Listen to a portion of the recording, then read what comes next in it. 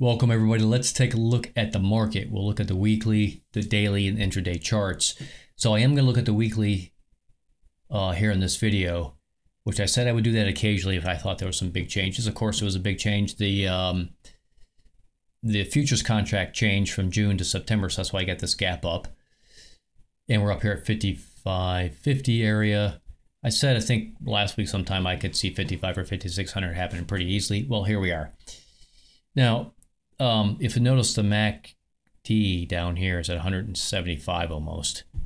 And historically, if you look over here, it was 208 when it was right here.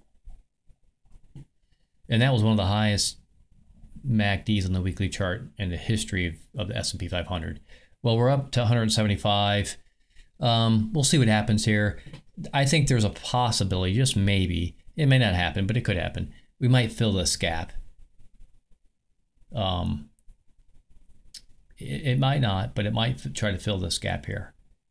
Okay. You can see back here it didn't. It just kept on marching higher. So it doesn't always fill the gap. And if you look back throughout all this, you don't see gaps. It hardly ever happens. You got a gap here and you got a gap here. Okay. But if you look all the way back over here, this is going all the way back to 2021. You don't see any gap ups. Just consistent flow. So gap ups in futures don't happen too often, but here they did because there was a pretty big disparity between June and September contracts. So the market's seriously overheated.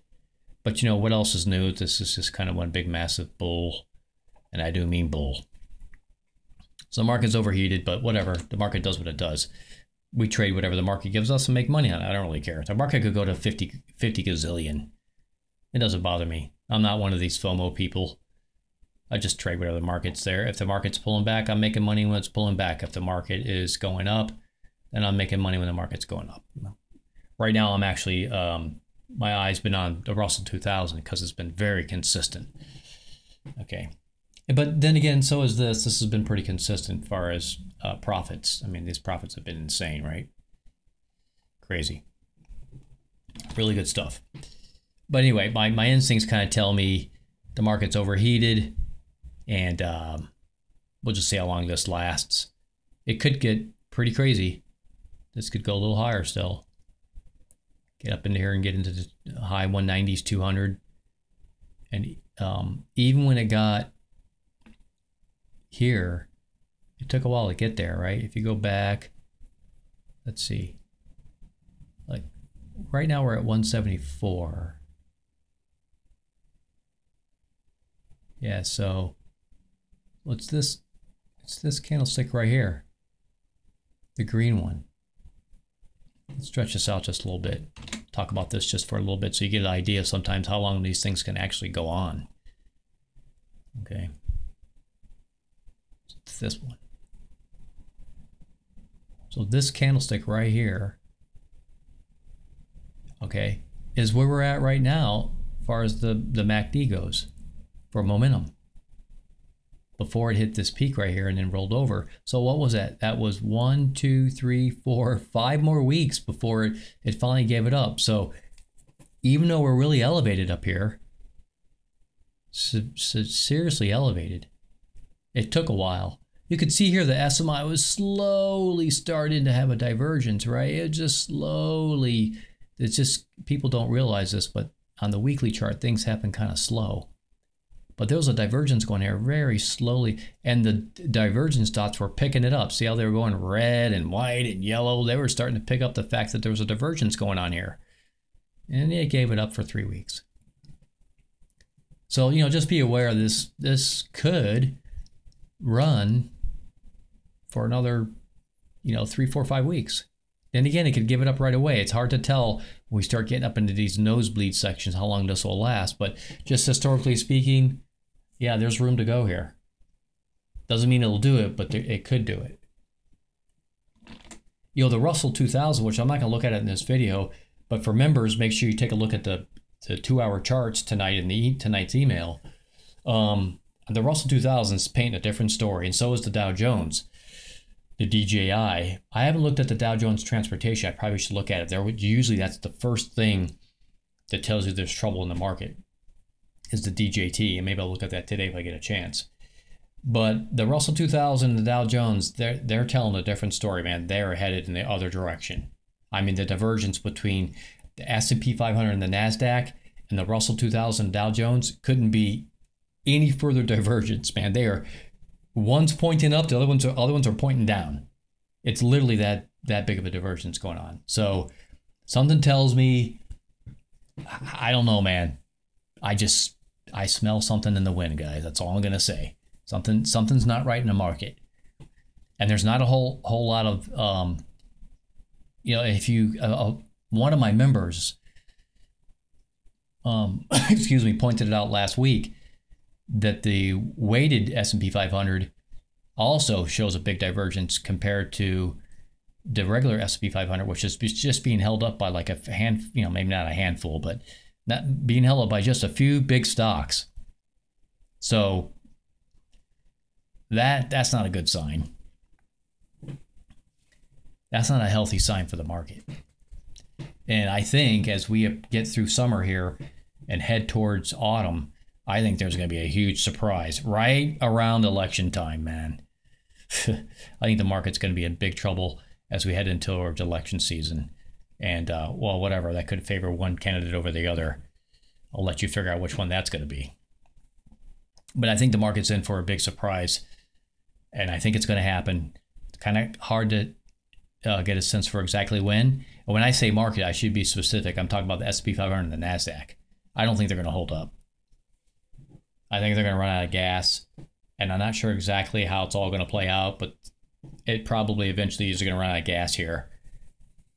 And I don't think we'll get a really huge pullback this summer, but we could start getting a pullback going into autumn or even into 2025. That's where I think we're going to see a monster pullback in the market. I just don't think the market's going to be able to sustain this craziness. But we'll see how it goes. Regardless of what the market does, we're going to trade it and make bank, right? If the crazies and the Federal Reserve and the socialist billionaires, if they want to prop all this crap up with phony baloney money and do all that, fine, so be it. I'll go along for the ride, right? I don't like what they're doing, but I'm not going to be stupid and not take advantage of it either. All right, so let's move on to the daily chart. Right, so here we are on the daily chart, and I got something here on July 10th. I think there will be a pullback here. That's why I talked about this gap. Historically, looking back in recent history, the last 2-3 years, we don't really see gaps getting filled that much on the S&P 500. They just, to the moon has been the theme, right? But this time, I think the probability is a little bit higher. No guarantee this is going to get filled, but it's a little bit higher. It could get filled. This gap could get filled, especially as we approach the end of June, going into the first week of July. There's a possibility this thing could start to roll over. Here on the daily, SMI is at 78. The MACD, it isn't particularly super high. You can see back here it gets up to 81 or 90 even. Over here in recent times, it was high as 72. Right now, we're sitting at 60. So I don't really see this as being a... This is extremely bullish, right? I mean, look at this. And starts widening out and just like this thing wants to go to the moon. So there's room here, I think, to go higher. Believe it or not. There's room on the daily for this to go higher. The SMI is a little bit elevated. Let me look again. Yeah, 86. Just kind of looking at some spots here. Over here got as high as, what was this? Okay, 73 really wasn't that high. So yeah, the SMI, it's definitely up in that area where it could start to think about losing some momentum. The MACD, though, looks like there's room to go. And yeah, so we'll wait on this thing. Could go 5,600, go above 5,600, get up into here, and then maybe start to roll over. We'll see what happens. The big question is whether or not the NASDAQ and the S&P 500 are going to follow the Russell 2000 and the Dow Jones. I think they will. I think eventually they're going to give it up. And I think this pullback here is probably not going to be anything too significant. Could get back to 5,400, could even come down to 5,300. You know, we might, somewhere in this area, right? Like you can see you can see it as plain as day. Here's support. There's a little support here, support there. Definitely just some kind of support right in this area. You can eyeball it. It's not hard, guys. It's easy stuff. Here's support, kind of support over here. Another one down here, and then you get this. You probably won't get anywhere near that. But, you know, I kind of see it at least coming down to like 5,400. Probably what's going to happen. Like this little support area probably pretty confidently. And it might even get down to, what is this, 5,340. And then below that, you would be somewhere right around 50, you know, approximately 5,250. So these are the three big ones, you know, here, here, and here that it could pull back to in this little pullback going into July. I don't think we're going to get some monster, you know, 5, 6, 8, 10%, you know, pullback in the market. It's going to be like a really small kind of percentage thing, you know, 1%, 2% pullback or something like this, right? And then we'll go out into the summertime. We'll have to see. What is it? See, if the market does surprise us and we get a deep pullback, like let's say all the way down to 5,200. Let's say it pulls back, you know, nearly, let's say it gets up here 5,600 or plus and pulls all the way back to 5,200. That's a 400-point drop. Okay. A percentage of the market, that's really not a big percentage of the market since the market's so extremely elevated, right? But still, that would be a little bit different sign if it got down to like 5,200. Okay, that means maybe as it goes out over here, it won't have as much momentum, and it might crash and burn. You know, it may not be this cycle right here. It might be another one or two cycles out or something like that going into autumn. Okay, but this, how deep this goes into July over here, this first or second week of July, that'll really help us get a feel for what's this thing going to do going this way. Like you notice this little pullback here was so small. Look at this. So this, you know, that means we're going to go to the moon. Right? This was a little bit deeper. And of course you have to wait to see. It kind of got up here, ran out of gas, but then it took off. It got above the previous cycle, see? It got above it by a little bit. Well, that's a positive bullish occurrence. They got above this. Not by a lot, but it did. Probably like whatever that was. 50 points or something, 25, 50 points. So when it dipped in here, you know, it was a bullish occurrence. So the same thing will apply here. How deep this comes down into here will help us determine what this next cycle is going to do. If it gets below this, like if it gets below this wick right here, which is almost exactly 5,200, that would be a sign of weakness in the market. So if it does like a 400-point drop, because I'm sorry, yeah, 5,600, a 400-point drop and gets down to there, which I don't think it will, but let's say it did that. Say it dropped below 5,200. Then we'd say, okay. I don't think it's going to drop that far, but if it did, that's informational. It tells us that this next cycle probably won't be as strong and have a hard time getting above this all-time high. On the other hand, if it just kind of drops down here, maybe gets to 5,400, maybe 5,350, maybe even 5,300, whatever, and then bounces back up, then this probably could reach all-time highs again. Okay? All right, so that's the deal on the daily chart. Let's find out where was the trade of the day. Not that it was that difficult to figure out on a contract change. Right? Let's take a look. All right, so this is the 15-minute chart, and we can see the gap up because of, you may not be able to see it very well, but this is September. September futures kicked in, so the market jumped up about, what was it, 5,500, jumped about 60 points, a little more than 60 points, okay, from June to September contracts. And then rode flatline pretty much most of the night. But check this out, guys and gals. What is this at 8:45 this morning? What the heck? Plum, I finally got this color right. Plum candlestick. Okay. Plum candlestick. It's like, I think there's a trade here. Right? Let's spread this out here. Let's make this bigger. Let's see. Look at this. I think there's a trade here, guys. SMI at the bottom. MACD flatlining. My goodness, this is like the ultimate setup. Okay, the Giddus Plus indicator is saying, please trade me, please. Please don't leave me down here by myself. I want to make a lot of money. Shishing, shishing, shishing. Right? I mean, think about that. Does that get any better? It exactly tells you when to place the trade. I mean, the Giddus Plus indicator for the last 2 years has been smoking it. Now, I'm not going to sit here and say it's always been right 100% of the time. No, but it's been right a lot. And if that's all you did is trade the Giddus Plus indicator, man, wow. Just look at this. The stair step of cash. I should take a picture of this, like put it on my wall. The stair step of cash. All right. I don't know what to say. Why haven't you joined as a member? I have no idea. It's $7.99. You know how much money you would have made today if you just traded one micro contract right here? Just one. Let's look at this together. So we'll keep this simple. 5,500 to 5,550. That's 50 points. Okay? 50 points.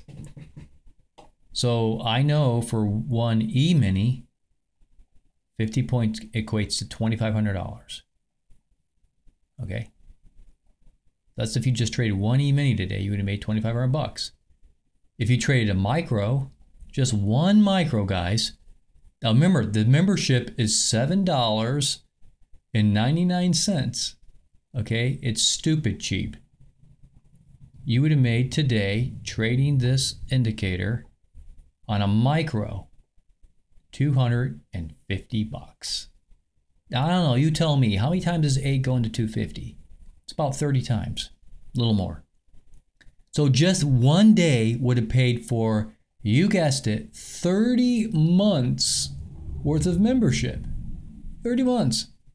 And I still got people out there that won't pay the $8 because their fist is so tight on their $8, they think they're being ripped off. I just don't understand people. Okay, go do the math yourself. Don't take my word for it. Just, hey, you know what? Call me a used car salesman. I don't care what you call me. Okay, go do the math. Go to CME website. Do the research yourself. People are so lazy. Go to CME website. Look up S&P 500 Micro. Okay, S&P 500 Micro. It's going to be called E-Micro maybe, but it'll be called Micro. And go look at the specs. You want what's called the specs. Okay? So go to this site, just type in CME into your favorite search engine, and then type in CME space micro, S&P 500 micro, and you're going to find the specs for it there. There'll be a tab there called specs. If you take your time and understand the mathematics behind it, it's not that hard. Eventually, you're going to figure out, get your calculator out and get your spreadsheet out. You'll figure out that what I'm saying over here is the truth. I've been doing this so long, I can do it in my head. Okay, but you might need your spreadsheet to help you out. That's fine, go do it. Instead of sitting on your lazy butts and hemming and hawing about the $8 for the membership, you could have made 250 bucks today on a micro. How much is a micro? A micro is like about $1,400. Now, no, you don't lose the $1,400. You just, how do I explain this for people who don't trade futures? You just like temporarily, the broker temporarily holds your $1,400. They just like temporarily lock it. I'm going to keep this super simple. They temporarily freeze your 1,400 bucks. You can't do anything with it while you hold the position for a micro. The micro is /MES. Okay. So they hold your 1,400 bucks. They don't take it from you. Okay, they just hold it. While they're holding the 1,400 bucks, you made $250 today. When you close the position, take your $250 profit, they release the 1,400 bucks. You get your 1,400 back. Okay, I'm oversimplifying. That's basically how it works, though. Okay, that's how it works. So if you got $1,400 or $1,500 or $1,800, you could be trading micros. You could have made $250 today. But oh no, you're gonna hold that $8 in your hand like super tight-fisted. Okay? I just don't understand people. If you don't have $1,500 to $2,000, save it up. Get off your lazy butts, work a job, work 2 jobs. Especially young people. Work 2 jobs, whatever it takes, save up $1,500. Then you can start trading futures. Okay? And you can start making big money. Now, I know there's people out there already that have way more than $1,500, but they won't pay for the $8 membership a month because they're cheap. They're so damn cheap, they'd rather just sit there and play it like, I'm not even going to call it safe. I don't know what you call that. Like lazy? It's just amazing. Day after day, I get on here and show people how to make money, and they won't spend the $8 on the membership. You could have made thousands of dollars by now. You might have had a few losses along the way. That's another thing that people don't understand. They don't know how to. Since they don't trade, they never deal with this thing.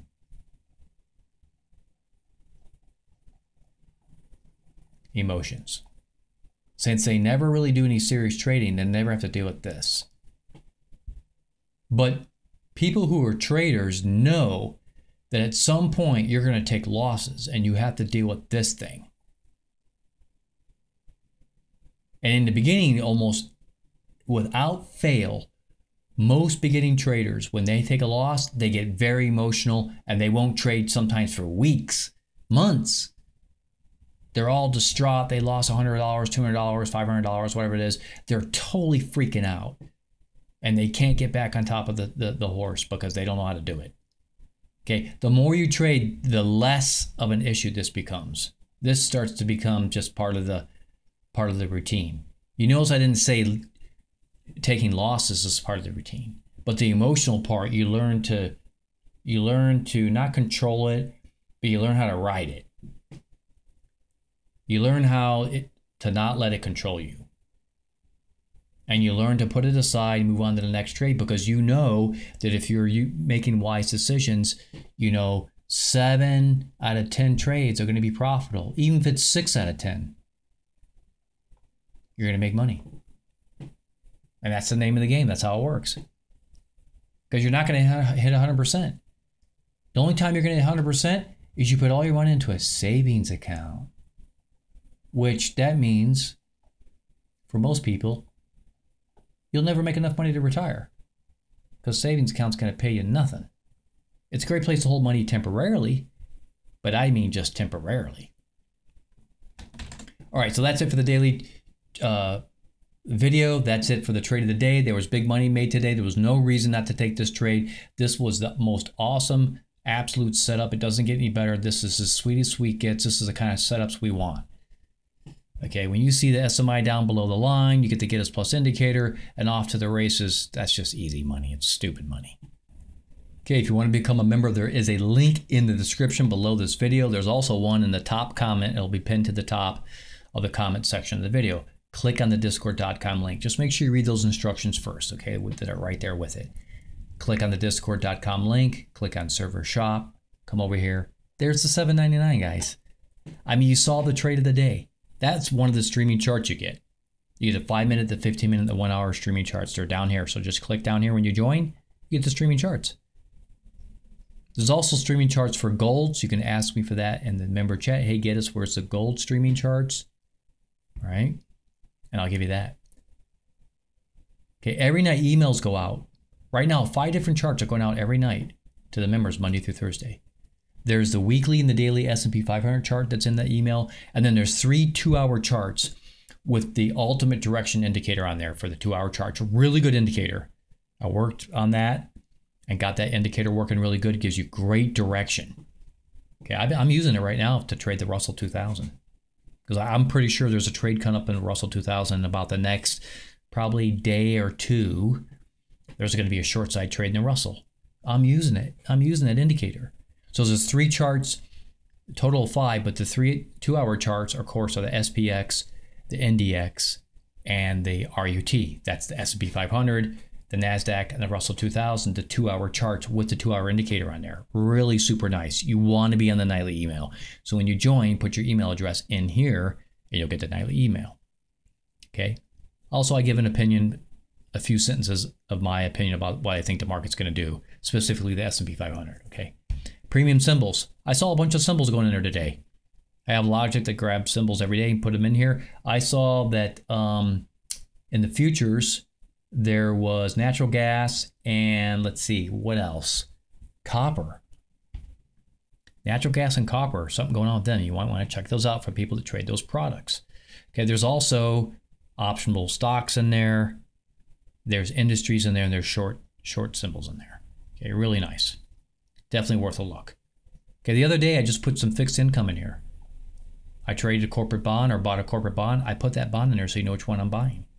You don't have to buy the ones I buy, but if you want to see what I bought, you can look in there, okay?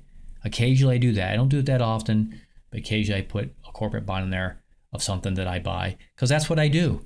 I take my profits from the market, I buy corporate bonds, and I make interest. A lot better than savings accounts or CDs or any of that garbage, okay?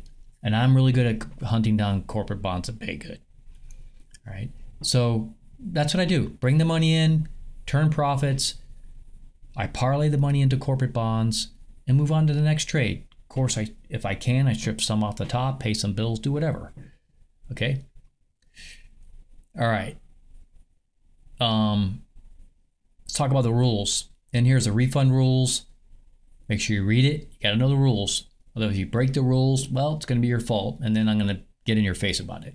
So make sure you read the refund rules. There's a rule in there about I'm not a financial advisor. I only give my opinion, and everything on this server, no matter who's saying it, is educational purposes only. Same thing with my videos. Okay, you're responsible for your own trades, which is the way it should be, so you can become a great trader. Okay, you don't just want to follow me, Geddes. Okay, you can learn from me and use the service to help you become a better trader, but you don't want to be following like every trade I make. That's why I don't stream my trades. Yeah, I detest that kind of stuff. You don't learn nothing doing that. Okay, so anyway, do your own trades. You're responsible for your own trades. And lastly, there's a rule in there about be respectful on the server. Don't come in here trolling. Be nice, be respectful. Don't bring your political garbage in here. Occasionally it's going to leak into the server a little bit, okay? But, you know, just be nice, be respectful. If you start being a troll, I'm going to confront you. I'm going to delete your junk, okay? And if you get really bad, I might kick you or ban you. So don't do that. Just come, enjoy the environment, make some bank, all right? That's what we do here. All right, happy trading, everybody. God bless everybody. Talk to all real soon again next time.